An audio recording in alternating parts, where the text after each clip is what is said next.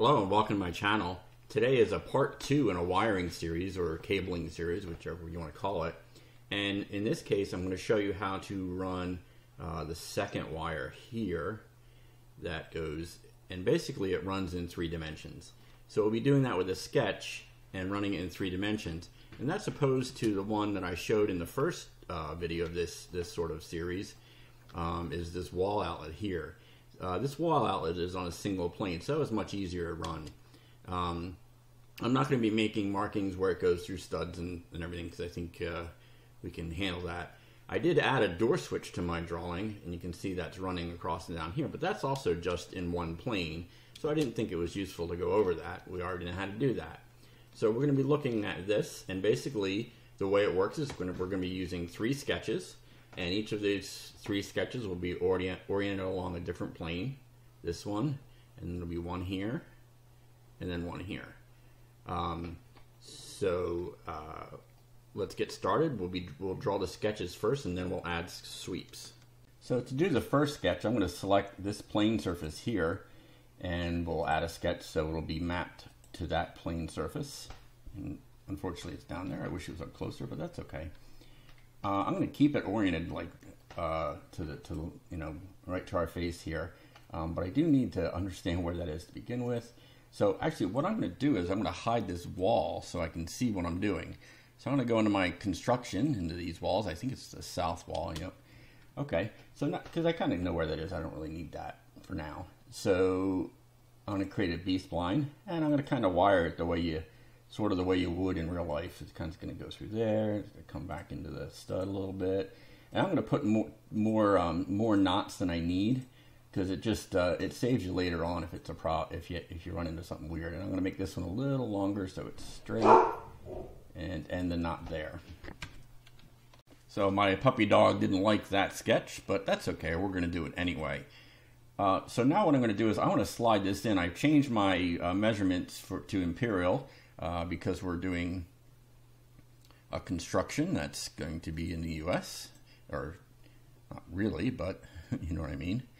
So what we're going to do is I'm going to move this in the negative Z direction, because it's in relation to the sketch, not global.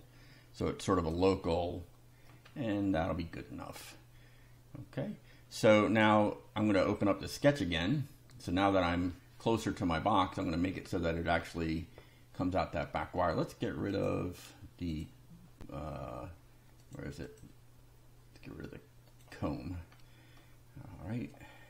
And so I'm going to make it so it actually sort of comes out of there. And let's bring this. Yes, this is where I could have used more knots closer here, and it gives you great, you can make tighter curves and stuff like it's a real wire. Okay. That's good enough. So now we'll close that. So now it looks, more or less like it's coming out of the box. Yeah, that's close enough. And so now we'll run our next wire. So our next wire is also going to be a sketch. I got to get back into my Sketch Workbench there. I'm going to click this vertex here of that sketch. So we're going to create a new sketch, and it's going to be attached to this vertex. So we're going to translate the origin, and so you see it's right to that vertex. And let's hide this floor so we only see absolutely what we need. So this is subfloor and joists to get rid of. Okay. And I hide those by hitting the space bar. So that's good for this one. So now let's draw this sketch. And let's just do this from the top. And you see that's our line there. And we'll take the Bezier. And so we know that the center of this sketch is going to be at the end of that line. So I'm going to do a bunch of knots here and let's just bring it right to there. So the next one will take it down in. So let's close out that sketch and just kind of see if it looks right. Looks good to me. And let's do one more. So we'll do the same thing. It's going to be on this vertex. Missed it. I turned off the pre-selection highlighting because it is going to give somebody a stroke. And we'll do the same thing. We're going to translate the sketch to that origin point, but this time I want it to be in the ZX plane. So what I'm going to do is, I'm not going to draw the sketch yet, I'm going to select it down here, and we're going to change the map mode and we're going to add a second reference, and it's going to be to this plane here, and that'll orient our sketch to this plane, even though it's attached to this point. And so you can see how that worked out. So now the last thing I'll do is let me get rid of our ceiling joists now, so we can see what we're doing there. I think that's in roof ceiling joists. Okay, so now we only have what we need to look at, or mostly what we need to look at. So I'm going to catch this center point here because that's at the very end of our sketch, and bring it down through here and at the bottom. Okay, so that's our final wire, and let's close out that sketch. So the next piece we'll do is we're going to add a sketch to the end of this at this vertex here, and this is going to be our sweeping sketch. So we'll start out by adding it at that vertex, and that's the same as before. And then on this one, we want it to be tangent to that line because it's going to be a sweeping profile. So let's grab that new sketch here, and let's change the map mode and select the second reference. And again, we're going to do the same thing with the line. So now it's going to be perpendicular to this sketch. So when we open it, you'll see it's it's perpendicular to that line. And that's a neat thing that I recently started using. So now we're going to do a keyhole, or a slot, I'm sorry. And the slot's going to resemble the casing for the wire. And in this case, I'm just going to make it giant because I just want it to be easy to see and work with. So we're just going to make a giant slot, a ridiculously oversized slot. All right, and we'll constrain it to this axis. That's good enough. So this is going to be a ridiculously oversized wire. So what we'll do is select that, and then we'll move into the part workbench. We will select sweep, and I wished it pre-selected. My dog is absolutely nuts about a squirrel in my yard. Okay, I'm back. I chased the squirrel away. So I've selected my profile, and now we'll do a sweep path, and we'll select this first sketch. Now, you might want to say, well, just select all three, and unfortunately the sweep will fail at the end of this sketch, because at the junction, these are not actually joined enough, I guess, that the sketch fails. Maybe in the future they'll work. So I've selected my sweep path, and let's click OK. And we've got our giant cable. I just love the way that looks. So, and I'm thinking, oh, ductwork. So maybe next we'll do ductwork. So now we're going to do the same thing, but we're going to be able to use the same. I think we'll be able to use the same profile. Unfortunately, to get this sweep to work easily and not have trouble, you can't use the same profile. So I have to add this profile to the end of each sketch. So what I'm going to do first is I'm going to hide that sweep. I'm going to hide this. I'm going to hide that. Oh, this one. Let's bring that one back because we're not done that one. So we're going to do the same procedure. I'm going to select this vertex,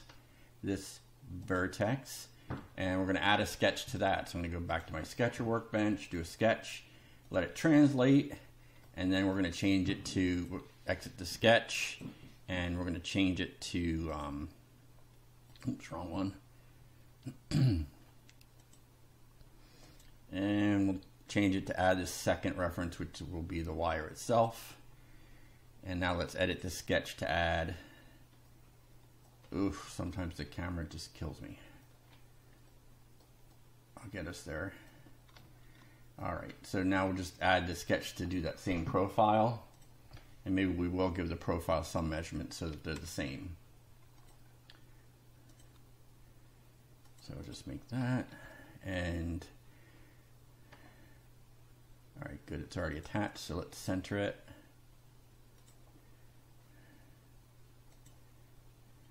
Let's get rid of the conflicting constraints. And we'll make this a 1/4 inch, so it's sort of standard cabling size. And we'll make the round part 1/8 of an inch.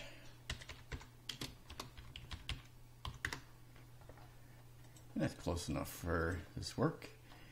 So now we'll do the sweep from the part workbench. So we'll select the sketch we just made. Nope. There it is. Yep. Okay, so now I do the sweep path and done and okay. So we've got our second piece of wire there. Let's go back and change this one to make it reasonably sized. So I'll make that 1/4 inch as well. And we'll make this a 1/4 inch or an 1/8. So we're doing an 1/8 radius, so it's a 1/4 inch diameter, and that's good to go. So that should have taken care of our other sweep. Yep. Okay. So we got one more to go, and then we're done. So you can see how easily this process works out. So what I'm going to do is I'll do this last one, and then I'll pause, do the last one, and come back. Okay. So I've gotten all our sweeps done, and one of the last things you can do is you can set the colors on these. So if you want it to be yellow like I did, or white, or whatever color you need, you can just set the faces on these. So if you want, or I think you could probably set the whole, or we'll cancel that, or you can just set the shape color. I'm sorry, I'll get there eventually. So we can just set the whole shape color, so we don't have to pick each face. So that's how you can set the colors. And then finally, let me show you why I actually think this is a useful way to do this. So let's hide this sweep. Let's bring the sketch for it back, and let's edit this sketch. So now what I can do is, say I want to move this box to the other side. All I would have to do is reroute this wire, and you'll see that the other sweep has adjusted for us. So if I wanted to move, say I wanted to move this wire, out one bay in the stud rows here, this wire would adjust as well. And then you'd have to adjust its length. So it's not the optimal way to not do it, but it is dynamic. I had tried to change these to draft wires, but it just became problematic. So I found that this was the best way to do it. And then one last little thing I want to show you is, if you really want to just go crazy with this, I did this one thing for one of the wires. Let me show you. So let me hide the ones we just created, so it's easier. So this wire actually has, along with all the various sketches and whatnot, it actually has the individual strands in it, and those are run as their own sweep.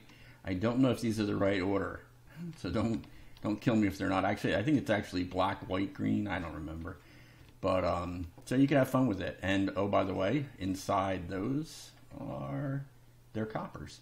So if you hide that, you have the coppers. So you can have fun. You can do as much as you want or as little as you want. But I hope you like it, and if you like this channel, sorry, this video just didn't seem to want to go together, so it's a bit chaotic or not as smooth as some of the other ones. Or if it's better, then maybe I should keep going this way. But I just wanted to get it done. I liked doing this 3-dimensional wire. It's kind of fun to play with. So I hope you like it. Make sure you subscribe and click on the bell so you get notified for updates. And make sure also you have a great day.